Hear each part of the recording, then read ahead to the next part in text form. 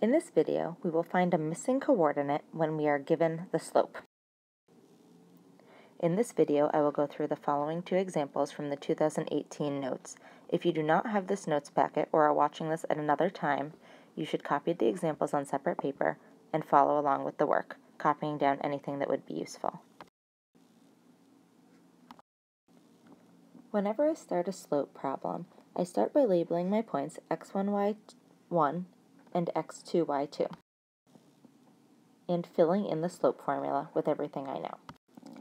In this case, I have an x1, a y1, an x2, a y2, and an m. And what's missing isn't the m, as we're used to, it's our x2. I filled in my formula, and now I have a few options. One option that will work every time you do this is to solve this as a proportion. When you solve a proportion, you cross multiply.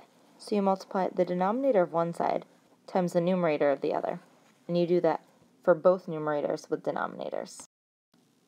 Don't forget to put things in parentheses that have more than one term in them, because we're going to need to distribute. For example, here, we'll distribute the 3 to the p minus 2. And I end up getting p equals negative 2. This means that if I take the points 2, 4, and negative 2, which is what we found for p, comma negative 2, I should get the given slope, which was 3 over 2. That would be a way to check this. And I've checked it, and I got it correct. Now let's go back before we solve the proportion. The reason I showed you the proportion method first is that that will work every time. But if I wanted to take this and just simplify the numerator on the right-hand side, I would have 3 over 2 equals negative 6 over p minus 2. And I might be able to use some different methods to solve this. So to get from 3 to negative 6, I did times negative 2. So to get from 2 to this whole thing, we would also do times negative 2.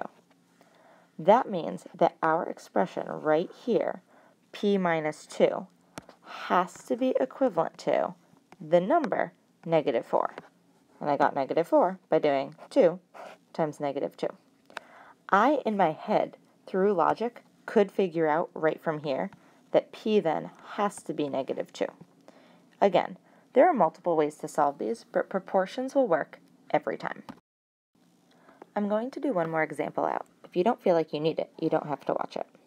So I'm going to fill my numbers into the formula m equals y2 minus y1 over x2 minus x1, like so. And I get this. I put the negative 6 over 1 to help me in my calculations.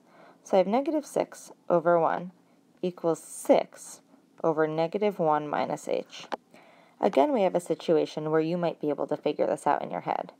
If we have a negative 6 here and a 6 here, then whatever we have on the left numerator, we multiplied by negative 1 to get to 6, which means that this number times negative 1 gives us negative 1 is what we want this denominator to equal.